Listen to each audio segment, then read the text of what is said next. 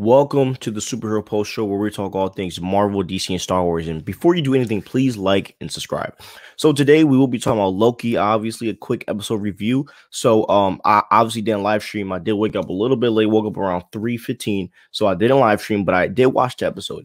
And I mean, there were so many things to take away from this episode. I mean, it was number one so far, episode 2. I mean, they're revealing so much, and I love that. I as a lot of you know, I am not a slow burn type of a guy. I like getting everything like early and then building up off of that. And so I'm glad that they're doing that. And so if you guys don't know, we did get Lady Loki. We got Lady Loki.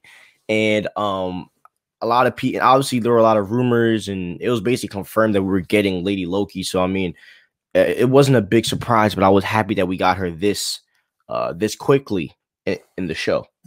And her coming really raised a lot of questions for me. And I do have a lot of questions, I am personally trying to figure out what her motive is. What is the reason of her motive? And I kind of slept on it because I was going to record after, but I was like, let me sleep on it thinking, I really am thinking that she's working either with Kang the Conqueror or another timekeeper, so my theory kind of is that she's working with another timekeeper to take out the other two timekeepers. I think she's in cahoots with somebody, and if it was somebody, I would think, personally, I think I'm thinking it's Kang the Conqueror. I think she has ties with Kang, and they're trying to take out the other timekeepers and end up having their own thing going on. I really don't see a reason for her to be in the show if it's not her in cahoots with a timekeeper, because Loki literally said to her, I want to overthrow the timekeepers. And she said, that's not my motive. I don't want to do that. So then what is it? You know what I mean? So, I mean, there's just so many questions to what she wants, why she's there, why she's doing this. And obviously, but anyways, yeah, that's just my question and theory about that. But obviously, I mean, this show is really Loki still trying to obviously gain trust with the other TVAs. Like, obviously, this is not. I mean, come on, we all knew that wasn't, the trust isn't going to be earned. He is a variant. They gave him a jacket on the back. It says variant. I need that jacket, by the way. And I mean, Loki was doing research. He was trying to figure out where this other Loki is, and I love seeing Detective Loki. I love seeing Loki dig through stuff and find it. Like, this gives Loki a kind of like a refresher to the character, but it also is it's like a rebrand of Loki, because obviously we've all seen Loki be the cocky, the stab in the back, which he still is. He still is that. But seeing this newer, seeing Loki operate within the confines of a police type of environment is really awesome to see. And I love how Loki hasn't matured yet. It's like we're still seeing like a young Loki, still trying to figure it out. And obviously Loki read up on the death of Asgard, seeing his reaction to that, and him figuring out that basically the other Loki is hanging out in basically timelines where the world's about to end, because whatever she does, it doesn't change the course of its end. So they're not getting notified, which was a really good point to see. And so stuff like that was really cool, how they're defining time and how that goes along.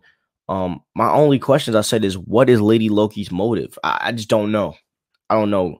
Like, obviously, she just started a bunch of crap, with freaking having all these Nexus events and all this stuff going on. But what is her purpose of that? And a question that popped in my mind, because obviously Scarlet Witch is supposed to be a Nexus being. Does this have something to do with her? Does this have something to do with what's going to happen in Doctor Strange? Is this a part of that particular problem? What if the TVA gets freaking destroyed or gets overrun or overthrown, and then the Timekeeper's last resort is Doctor Strange, which leads to the Multiverse of Madness? What if this is the start of the Multiverse of Madness? Like, what if, because basically, she has a bunch of these it's like a grenade filled with like a bunch of clouds. It's like it's basically like a reset bomb. You know what I mean? So if a timeline gets jacked up, they'll use a reset bomb, which will reset the whole thing. So she basically collected a bunch of reset bombs or grenades, whatever, and put them, and they got dropped into a bunch of other timelines, and all these Nexus events started happening. And so basically this is creating a crazy amount of other events that weren't supposed to happen.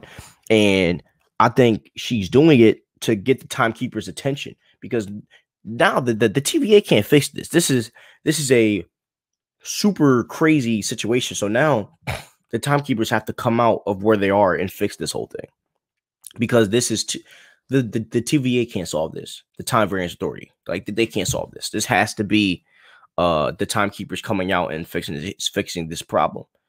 So I'm just, but my question is, what are going to be the after effects? Because I do think that the mutants are coming from this. I think we're getting a hint to the mutants from this, and because I think that there are other different, like, what if the mutants are a Nexus event? What if they are a Nexus event? What if they get merged into our timeline?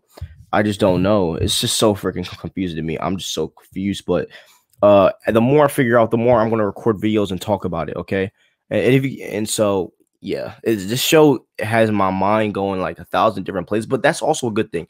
It is a good thing that we are getting a show that's confusing us, that's making us think once or twice, because we need to sort out these thoughts. So when I sort out more thoughts, I'm going to record, and I'm going to probably drop an explanation video on Nexus events and telling you what that is, because there are a Nexus being, and Scarlet Witch is technically a Nexus being.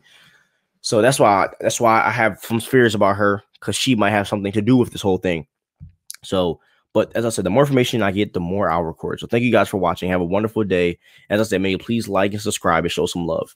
Peace out.